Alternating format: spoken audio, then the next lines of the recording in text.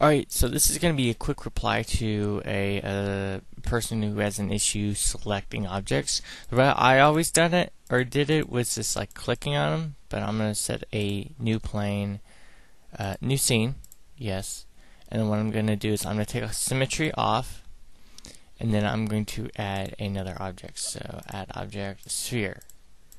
One should be darker than the other, and then you can also grab, one moment. Yeah, you should be able to like do that. And then no idea on like moving. I wish we could actually move it, but what I did, and I normally just do this for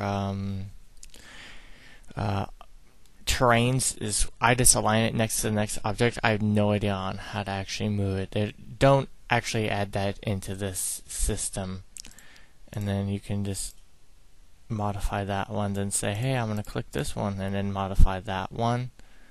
But one should be darker than the other, and once you click on it, you shouldn't be able to instantly work on it. Like I just clicked on this and my grow tool is not working on it, and same thing with that. I have to re-click on it to activate it. It's similar to the mask tool. It's masked, so you cannot edit it until you re-click on it again. That's as far as I know. I've never, like done anything else like crazy.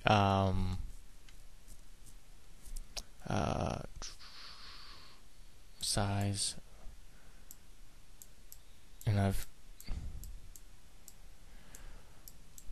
never done anything else that kind of required me to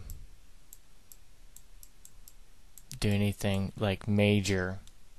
I've only done like trains, and I've just like basically aligned it and then just did some effects to hide where the two separate pages were by creating some sort of plane or mountain or putting some objects on them.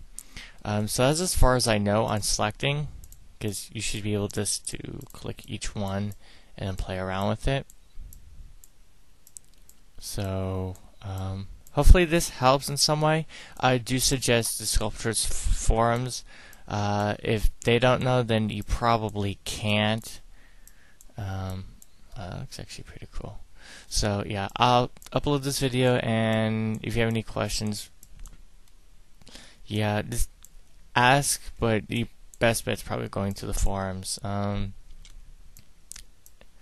Sculptris is like a almost full complete set, like utility, but it does have some features that are in the full version, and not in this. I think that's ZBrush.